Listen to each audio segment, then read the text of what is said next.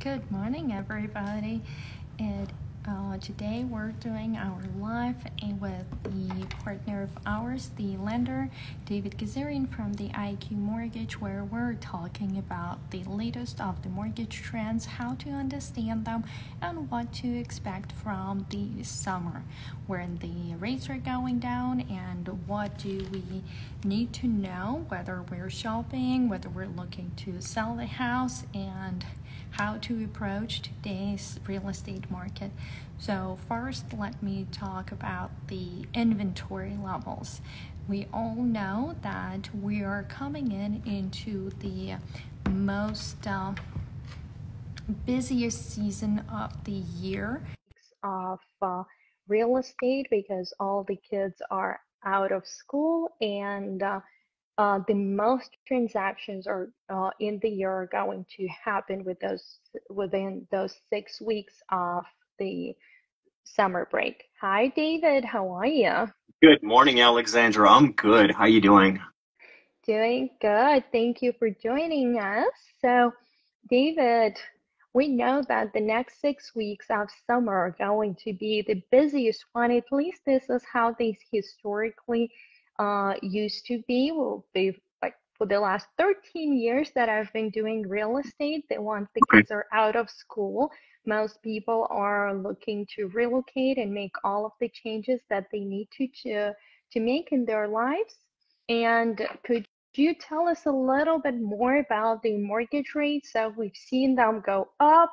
We're seeing them slowly going down. But could you talk a little bit on the fact that it's not quite the Fed that, like the Fed meeting that is affecting the rates, but Yeah.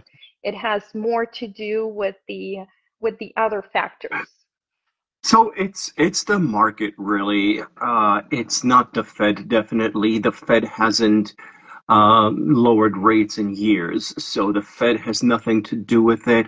But the Fed watches the economic factors, so does everyone else, including the mortgage bankers. So the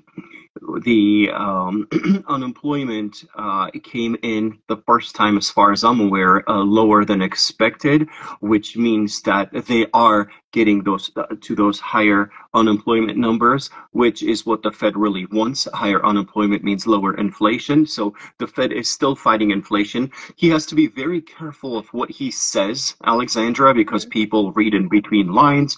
But as of right now, I know rates were really high back in October, November. They started going down in December.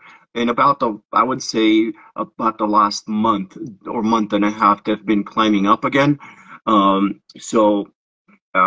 just read news that rates have dropped. I haven't priced anyone today. I can't tell you if it's a significant drop, Mhm. but the past couple of days, I have been hearing that the rates were on the downslope. I really don't think it's a big significant thing to like a drop to be even mentioning about it. So rates at this moment are high. So we are in low sevens, correct, right now? Low and mid sevens for the Well, it depends rates. what loan you're talking about and which borrower. Obviously, you know Yeah. how that goes. So yeah, so the government loans, VAs, FHAs are going to be sixes. Conventionals are going to be in sevens. It really depends on the borrower, credit score, down payment, and occupancy, all those factors. So it's hard for me uh, uh, To quote the rate. to Yeah, we're never gonna hold you up to the rates. But um, so David, if we're talking about like the Fed's meetings, they're happening regularly, but they're happening within the gap. And then we have the inflation reports coming out, we have the job reports coming out. And do the rates actually get affected, and do the mortgage rates actually react to those reports? Absolutely, they do. They do because they know that the Fed looks at that. So absolutely. So, for example, if the job reports comes out higher, meaning unemployment is lower, which was the case for the past several months, the economy was strong.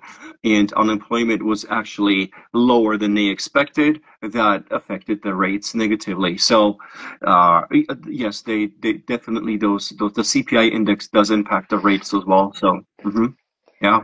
So that's why for all of our viewers, if you guys are looking for, like looking to see what is going to affect the rate, just follow those reports. If you don't want to, if you don't want to dig deep into it, you can just call David or myself and he see where we are, like where we are with the rates and what is going on. So David, but despite the fact that the rates have been increase incredibly high lately. You guys are still processing loans. We're still selling the property. So can you tell me what do you see as the motivation for the people who are currently buying despite of those So crazy high rates? I think people are slowly getting used to the rates, Alexandra.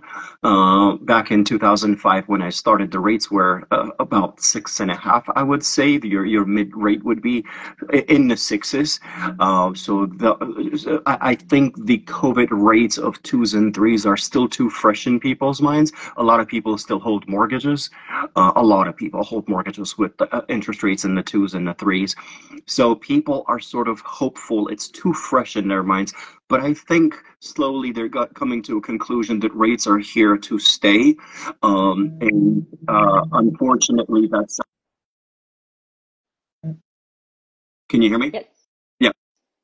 Sorry about that. I was getting a call. So unfortunately, I used to keep talking, oh, rates will drop in because we were looking at the tendency of the CPI index dropping. I'm like, oh my God, we have less than a point to go.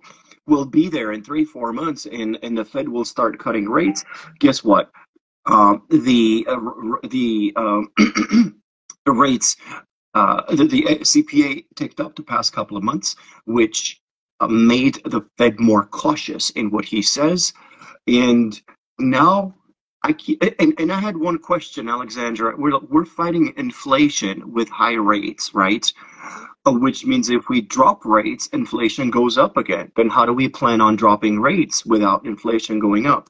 I don't know. I'm not an economist, but I keep hearing now more and more frequently from people that are smarter than me that once you drop rates, inflation will go up again. So I have a feeling the Fed has no plans of dropping rates for the next several years. I think these high rates are here to stay for, I don't know, 3 to 5 years, God knows how long, which means you shouldn't really chase the low rates. Um, just it's like a day trader, they tell you not to chase that daily rate of a stock or whatnot. Like look at the long term. Like Warren Buffett says, look at the long term. It doesn't matter what the rate is today. I mean, it's up, it's down. One of these years you will refinance, you'll get a good rate. But in my opinion, the sooner someone buys a house, the less they'll pay for it. Not the fact, but probability says that the rates of prices are going to go up on housing. So I think people are slowly realizing that pricing is going up on housing, and they're going to have to. They better enter the market and buy something, regardless of what the rates are, and that's who I side with. That's what I would do. And I agree that the high interest rates, they affected the market tremendously. We had the slowdown on of the market. Obviously, the properties stay on the market longer. It takes more effort from each seller, from each agent to sell the house. And I will tell you that based on our reports, the real estate reports, that our the lowest prices for the houses that we hit, and the most influence that the interest rates had on the housing market was October of last year. And if you guys look at the correlation between the housing prices and the interest rates, you would know that in October of 2023, the rates went up to 8.5, closer to 9%.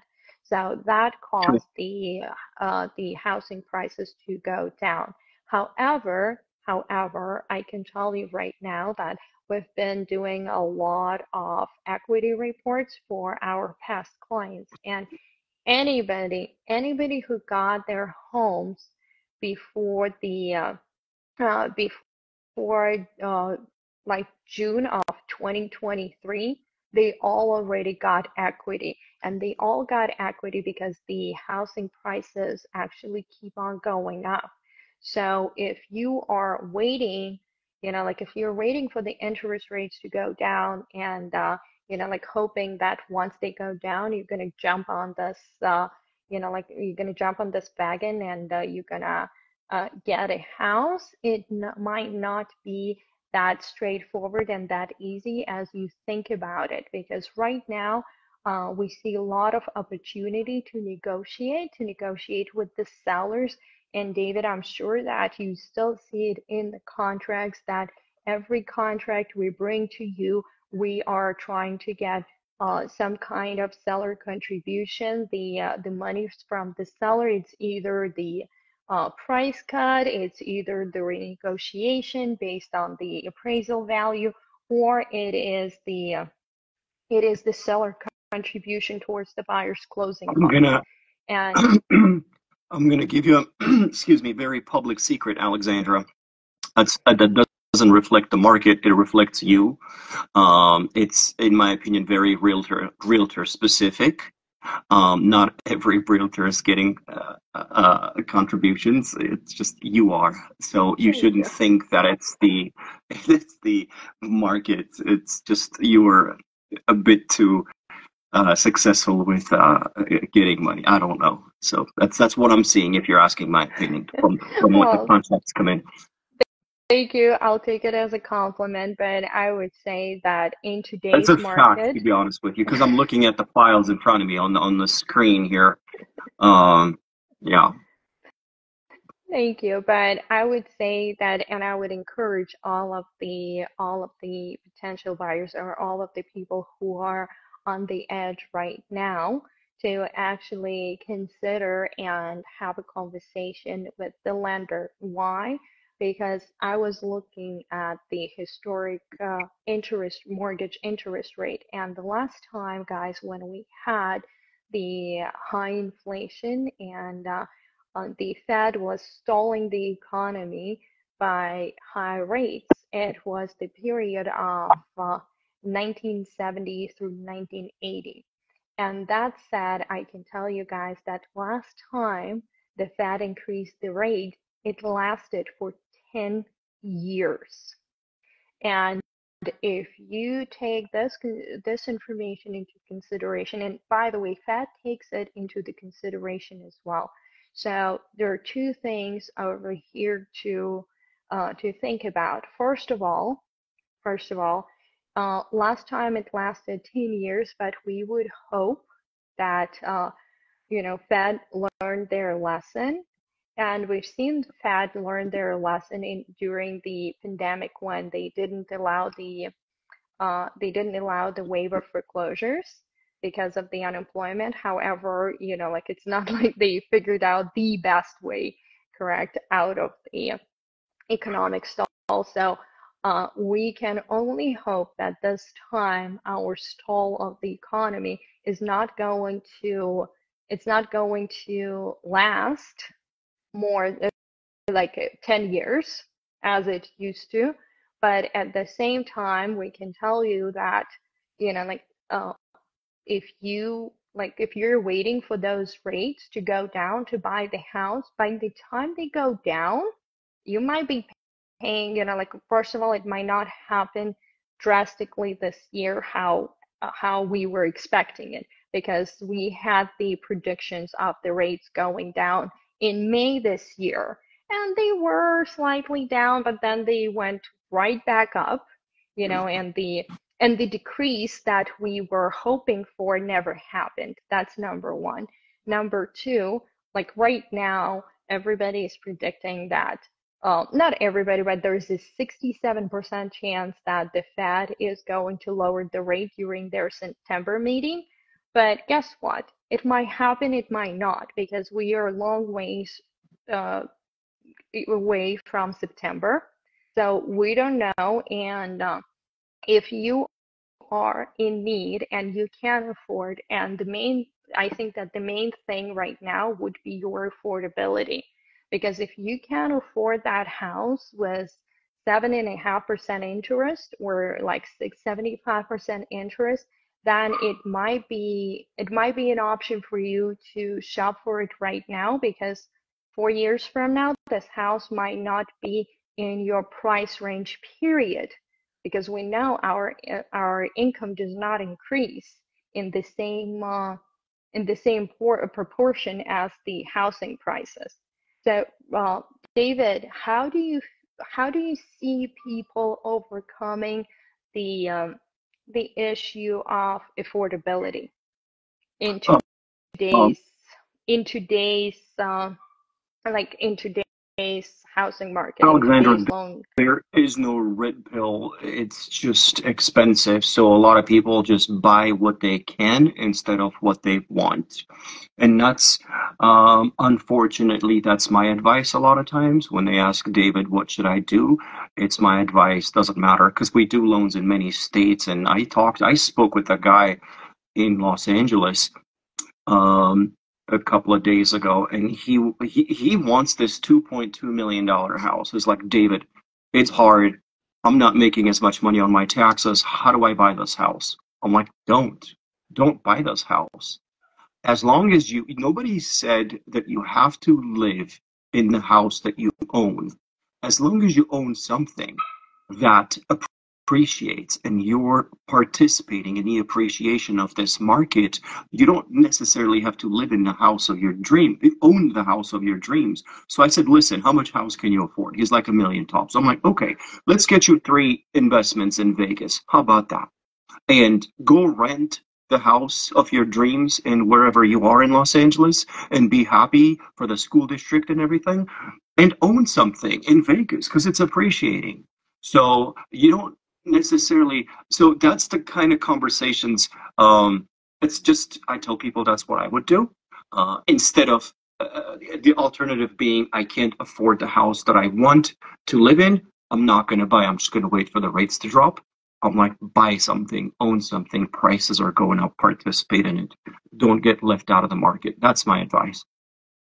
And thank you so much for mentioning it, David, because I think it is very important for everyone to hear that right now, in the time of a tough economy, and I think that there is no one who would deny that the economic situation in the country is pretty tough at the moment. So, guys, we all make some sacrifices.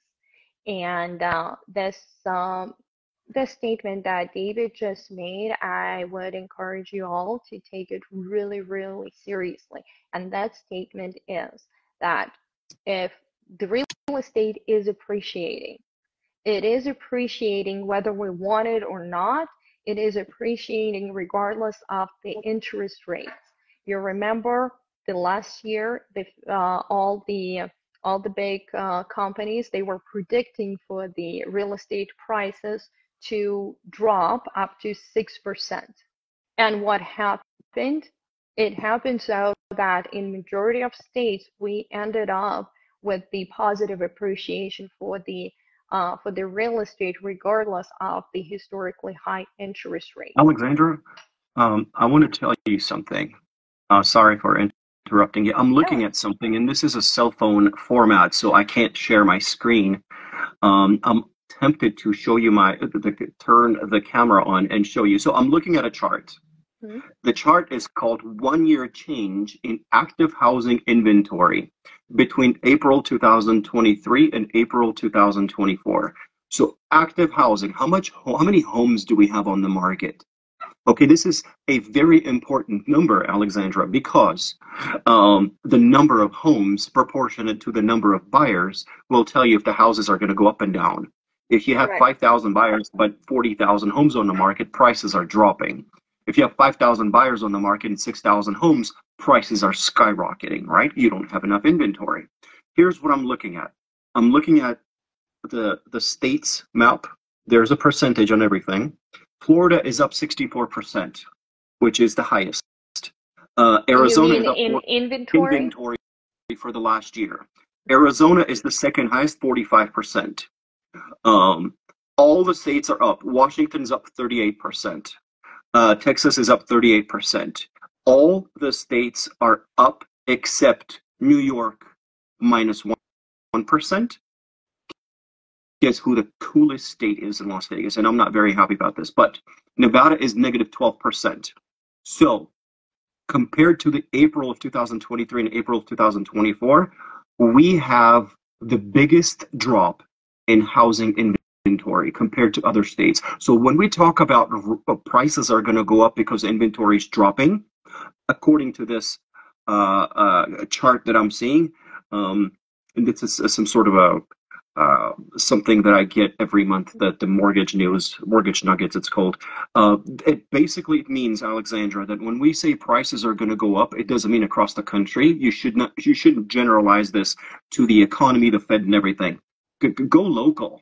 We're talking Las Vegas. You're a realtor. You're not selling in San Francisco or Miami. It would be a different kind of conversation in Miami when they're up 64% in inventory. So their appreciation is going to plateau. Or Arizona's appreciation, Texas 38%.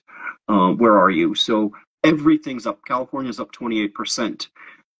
Two states that are, again, minus 1%, New York, minus 12% Nevada. Nevada is a very different beast for that regard. Absolutely. So, and I will tell you that it inevitably happens every time we're experiencing the increase in in the prices, and I mean like in the prices across the board. So when the inflation is high, the amounts that we spend on our overall living, they increase. So what happens is that our states that don't have the state income taxes, they actually gain population. This is what happens, and that's number one. Number two is we're going to see, like we're going to see more demand for the housing. And if we talk about the inventory, and I agree with David that real estate is a hyper local thing. So you need to look into the city, into the community, like into the side of the city where you're potentially shopping, to actually understand the situation fully and understand what is the right price and what is the right strategy for the purchase or the sale of the property. But if I look at our inventory for the past 7 days, so we're talking, let's say Friday to Friday, we had 982 new residential listings going onto the market. That's crazy. So within the last, yes, but guess how many we had under the contract? So under the contract, we had 883 listings to go under the contract. So we're talking about the absorption rate. So we only have, like, if you deduct the one number from another, we'll have 99 properties left on the market. So it is a little bit better than it was in April and May, because honestly, we had to deal with the like in the end of March, beginning of April. In a lot of cases, we dealt with the multiple offer situations just because of this particular problem, the lack of inventory on market. Right now, it's a little bit better, but what I can see and what I can attest to as the realtor who's got the properties listed for sale, and we have the electronic log boxes on those properties. The moment the news comes that literally the rate dropped like like five of a hundreds of a percent, like went from 7.25 to 7.2, I can see immediately my log boxes going like ding, ding, ding, ding means that the people are activating. So people are extremely sensitive to the rates right now. And they are like, guys, and one of the things that I would suggest that you do is that you get pre-approved. And if you are trying to catch this moment or to catch this property, and like David said, like in these economic conditions, your perfect home and the home that you should buy might be not the same thing. And a lot of times, especially for those of you who are looking to buy your first, like your first home ever, you're making your first step into the home ownership, guys, please remember that between your very first house and your dream home, there could be 2, 3, or maybe even 4 homes in between. And no, I'm not crazy, and I'm not saying it because it is part of my business to buy and sell. I'm saying it because it is way more it is way easier for you guys to use your first property as so-called piggy bank and buy it. Maybe not maybe, it most likely going to be smaller than you want. It most likely going to be older than you want, maybe not in the premium area. However, spending 2 years on that property will actually generate you a tax-free profit on that house, and it will help you save the money. And the reason it helps you to save the money, like, you might say, oh, like rents are way cheaper. Rents are way cheaper, I agree. But what are you doing with this excess of money that you're supposedly saving? Are you truly saving it, or you're going and spending it on something else that is completely perishable? Are you just going and having an extra meal in the restaurant instead of like instead of buying the mortgage and making sure that your property appreciates regardless of the interest rates, regardless of the inflation rate? So please, guys, look into buying, like David said, into buying something that might be smaller, that might be less desirable, but at least you're going to capitalize on that appreciation of the property. And when the time comes, and yes, like if the interest rates go down, your value is going to go up, and you will be able to trade that property for something nicer. And once again, it might or might not be the bigger home, but you will experience the savings. So, if I may add, Alexandra, in thousands of home buyers' perspective that I've met over the last God knows how many years, doesn't matter. Most people, when they try to get qualified, they always go for house number 3 for some reason. Very rarely you'll have someone to go and be like, David, this is the kind of house. I'm like, okay, this is the house that you should. It's obviously not up to me, the decision, but there is this organic growth of housing. Okay. I'm in my house number 9, for example, but I've been doing this a while. So you buy what you can without stressing you, what you can afford. It's not going to be in a neighborhood or whatever that you like. Right? You don't want it, rent it out, go For the next one. Yeah. Go rent, but own something. But what I'm saying is, in 2-3 years, once it appreciates, then you've got this organic growth. You can take money out, refinance. Don't forget that rent is going up again, which means you'll be able to rent it and go buy another home. Hopefully, your income is somewhat going up again.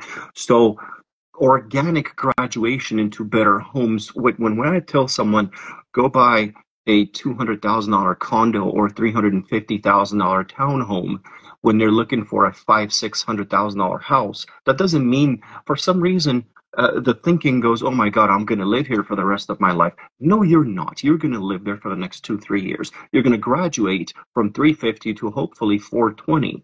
It's still not the house that you want. You'll live there for several years, especially if your kids are young and school district doesn't really matter to you. Okay, live there for 2, 3 years, and then all of a sudden you've got two houses that are going up, and also the rent in those neighborhoods is going up. You see, it's about these conversations that we have, and the thinking changes. Instead of giving up, I cannot buy the $600,000 house. I'm just not going to buy anything because I'm offended at the housing market. Well, the housing market doesn't lose anything. So you want to find ways of owning something and participating in the appreciation of this. It's a wealth creation. It's the biggest. You could call it many ways. It's the biggest hedge against inflation, in my opinion. There's nothing that insures you against inflation than a fixed mortgage. So I agree with you. And for those of you guys who are still waiting for the housing crash, if there's any of those people left, like you're more than welcome. I'm not trying to persuade anybody otherwise. I have clients who are waiting for the housing crash since 2013 that they've been telling themselves to wait until until the real estate market goes down. But anyways, for those of you guys who are interested what the big companies are doing and the big boys are doing, I can tell you that one of the biggest players on the real estate market right now is the company called BlackRock. And that is the company that publicly traded company, by the way, and they go into the big metropolitan areas, and they go into the suburbs, and they buy out like huge communities. They were the ones who bought a ton of homes from the new home builders, and they were literally buying the streets. They were buying like 10, 20, 50 homes at a time. And the reason they did it is because they know exactly what is going to happen. They know that the housing prices are going to appreciate, and they're renting those homes. They're renting those homes out. And right now, they're coming up with the new programs that are called like rent to buy programs that are pretty much brutal on their terms for the buyers. But this is what the companies are doing. They're betting a lot of money on this market to be to be going up, and on the rentals to be popular because and on the rentals to gain popularity because of the prices and the lack of affordability. So guys, please do not be shy to reach out to me, to reach out to David, and get your absolutely free consultation. Like if you don't know what to do, if you have a dream, or like you want to be homeowner, it might not be happening today, but if you want to start your path on the way to home ownership, we're here. Please use us as a resource. Use us as your trusted advisor so we could help you see this way and see all the step-by-step things that you need to do in order to reach your first time home ownership, and how to how to go further and further. And the only thing that I can tell you is like the sooner you start, the sooner you're going to see the results. absolutely.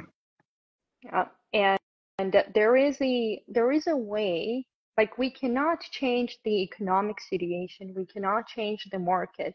It doesn't matter how mad David and I are going to get at the rates and how mad we can get at the housing prices, but like there is nothing we can do about it. The only thing that we can do is to educate you guys, educate our listeners, educate our clients on how to take advantage and how to make it work for you right now with the so-called cards that we're dealt.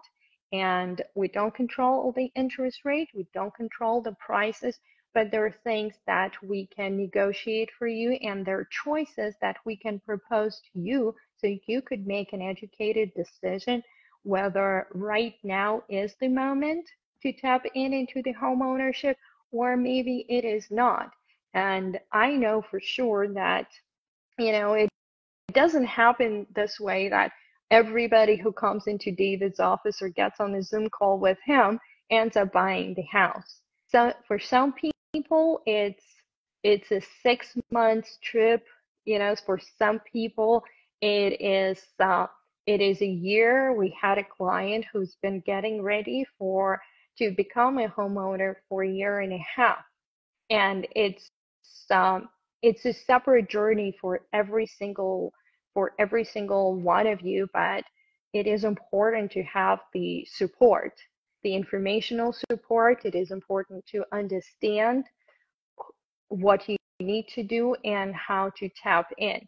And I think that last thing that I would add to today's live is that there are opportunities in each market. And if I were to name the top opportunities right now in today's market, it is the opportunity to negotiate with the seller. I still do believe that it exists, and it exists in a good amount of cases. B, it is the opportunity to buy the property with the lowest down payment, because we all know what happens when the interest rates go down and we have the flood of buyers on the market. Those buyers that have 0% down, like VA loans, the 3.5%, the 5%ers, they get priced out of the market. Sellers just stop looking at them when we turn into the buyer's market. Like, this is what happens. So if you're looking to tap into the home ownership with the lowest down payment, this is your time to do it. You don't wait for the interest rates to go down. You're not going to see the successful execution of your dream if you wait for the interest rates to go down and you're hoping to get the house with 3.5% down. It's just not happening in those conditions. David, what are the most applications that you see right now going with as far as the down payments? That's a good question. Let's take a look. You mean the down payment amount? Yes. All right. Are people... I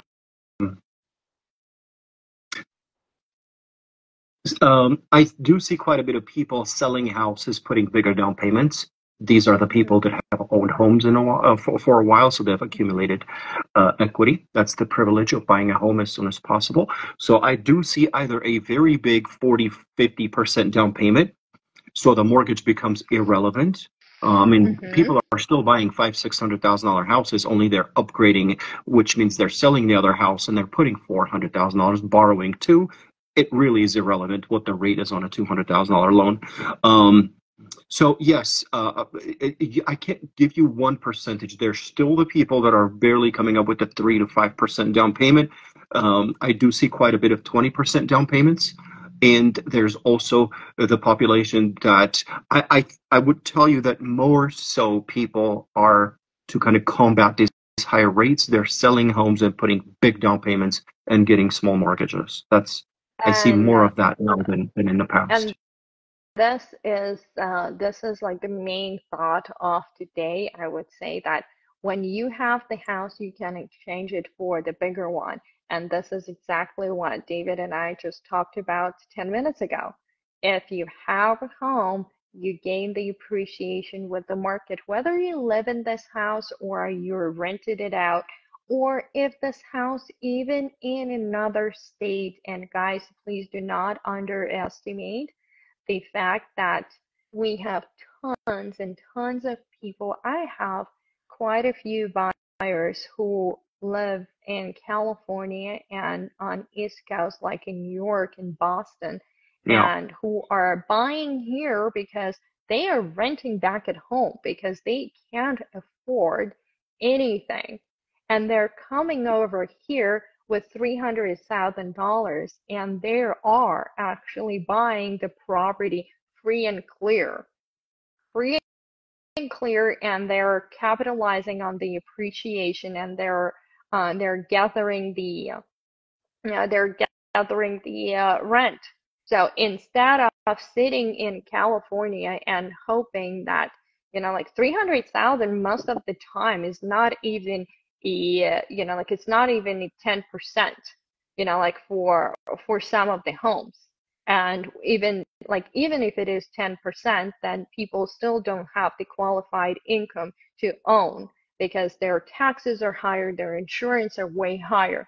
So instead of trying to save up the money, just consider buying in other states that are more affordable, so that in a few years you can sell it, and or exchange that house for something nicer, something bigger that you might eventually move into. We do those transactions, like I said. There are multiple ways, there are multiple avenues. It just, we never have enough time, and we never have enough opportunities to talk about all of them, but we're happily sitting down with all of our clients anytime you guys need, so that we could draw the individual and the perfect roadmap for you. And our consultations are free, so you can join us at any time. I will be posting my information and David's contact information at in the description to this video, so you guys can always check out our credentials. Please do check our reviews. We're proud of our reviews, and we know that we get a lot of clients who read our reviews, and these are our real clients, like this, talking about the experience. So check our reviews, pick up that phone, call us, and let us know what we can do for you and how we can help you, even in this market. I'll leave you with this, Alexandra. I think for someone that's barely qualifying, for someone that thinks rates are high and payments are, actually that'd be most middle class America. I think waiting for rates to drop, hoping that's going to be something good. I think when rates drop, that's going to be the worst that happens to them, because we'll see an immediate increase in prices in housing market. We also, I keep thinking about this phenomena, Alexandra. Most people don't mention this, that since 2022, July of 2022, when rates started going up, most people haven't bought. Most people that wanted to buy into 22, 23, 24, most people are still on the sidelines.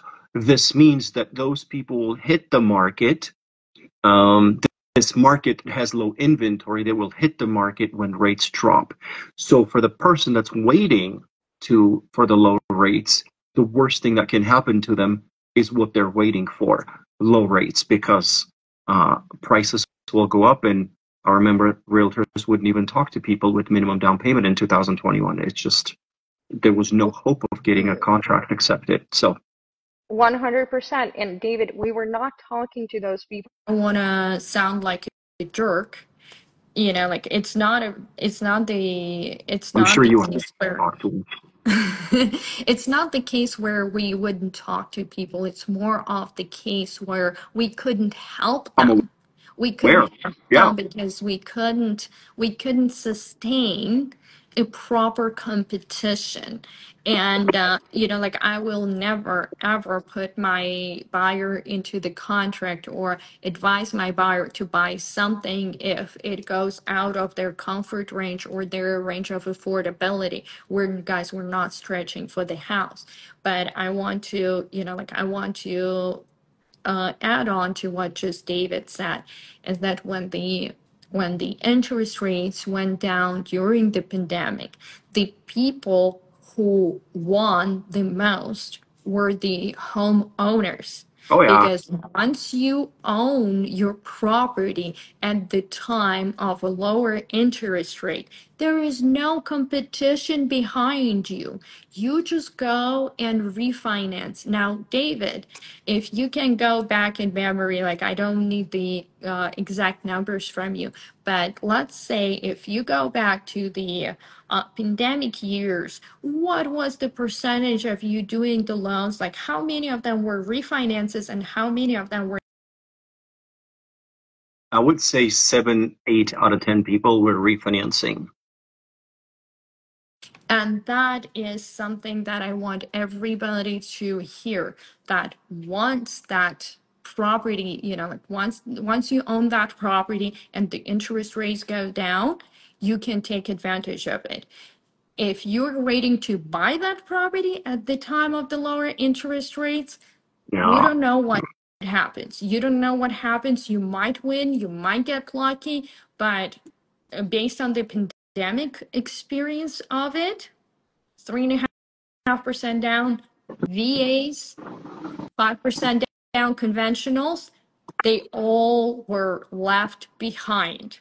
The Yeah. sellers were accepting 20+% down. They were accepting the waivers of the appraisals and the guarantees of the prices. And that means Up that to every 10% on time, top of list price. Yeah. correct, but every time this happens in the neighborhood, when I accept multiple offers with the guarantee of the price, guess what happens?